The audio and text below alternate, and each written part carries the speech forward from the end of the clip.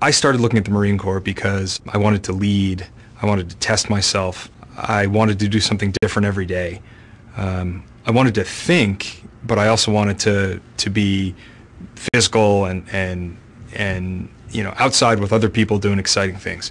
And the Marine Corps has the platoon leaders course, which is a great opportunity because as a college student I could show up at Quantico, Virginia for 10 weeks in the summer between my junior and senior years. I was like the worst candidate who ever showed up at officer candidate school.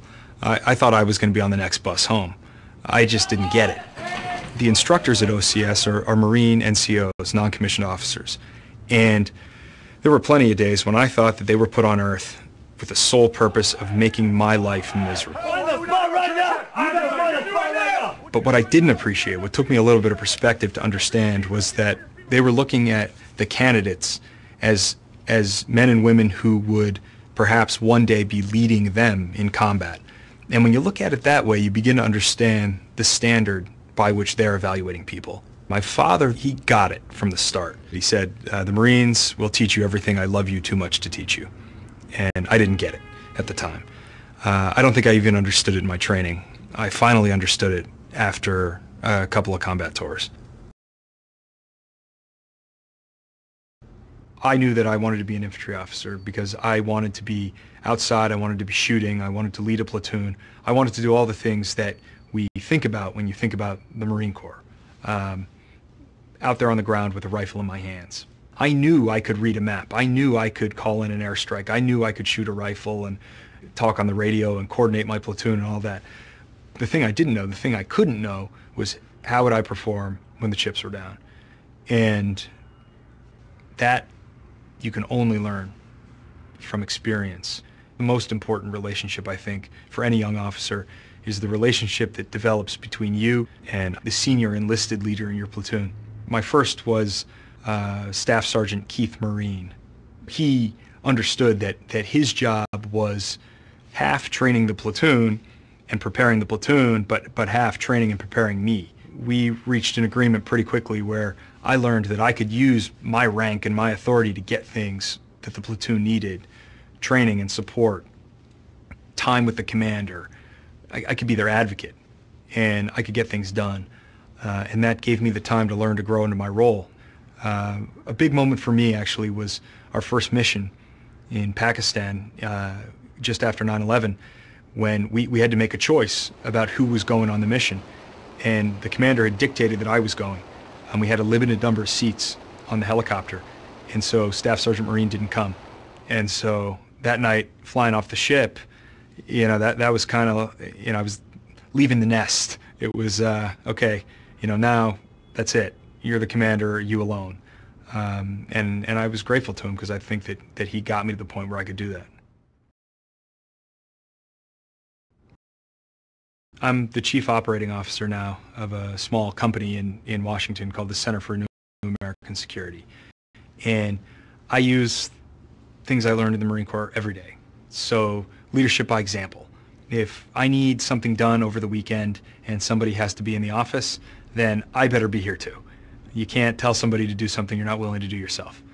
When I was in college and I was making the decision to join the Marines, I had peers and professors who questioned my decision and said, why are you going to go throw away this education? And I didn't at the time have an answer for them. I needed the perspective of having done it. If I could go back, I'd say to them, what? Having the best leadership training I could possibly get, the most intense leadership experience I could ever have, learning viscerally about foreign policy all over the world, understanding ethical decision-making in a very heartfelt way because I'm confronted with these choices every day, learning more about myself, pushing myself. These are the things that you think I'm throwing away my education to do? Anything but. You learn that indecision is a decision, and you have to make decisions. You have to be decisive. You can muddle your way trying to avoid the decision right into bankruptcy. Then there's the whole credibility issue. So this is a foreign policy think tank. I spend a lot of time at the Pentagon. I spend a lot of time working with the National Security Council, going to embassies around town, and The fact that I'm a former Marine, even though I got out as a captain, I mean, I was just a junior Marine. I don't have any great strategic insight, but it's sort of a binary issue for them. Either you did it or you didn't. And the fact that I did gives me the ability to talk with people and to connect with people that I never would have had otherwise. The Marine Corps is, in my opinion, the finest institution in American life. It has an ethos that is unbeatable. It has a collection of supporters and alumni that can't be defeated. The Marine Corps has a mission in the United States and in the world that people understand. You know, they make Marines and they win battles. They take young American citizens and they give them a lot of responsibility and teach them something about what it means to live in a society where everybody has a vested interest in the outcome. And then when you go out in the world, you're accomplishing a mission. You're doing something for the United States. It's certainly not for everyone, but I think most people could benefit from giving it a shot. I think a lot of people are deterred because they think that it's not going to help them get where they want to be in some kind of conventional sense, and I don't buy that.